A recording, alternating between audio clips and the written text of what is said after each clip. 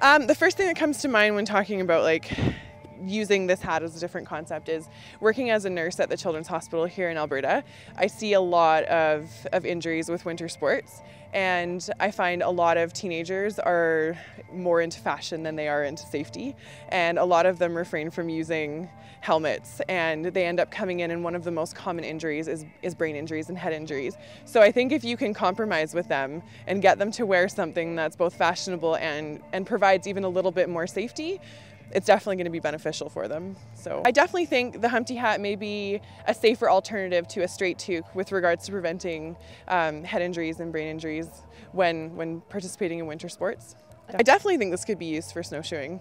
I think it looks quite warm, so it fits the atmosphere, definitely. So it could give you some warmth, and like I said, in an activity that's not as risky, something such as snowshoeing, a more casual winter sport, I think this would definitely be good for that.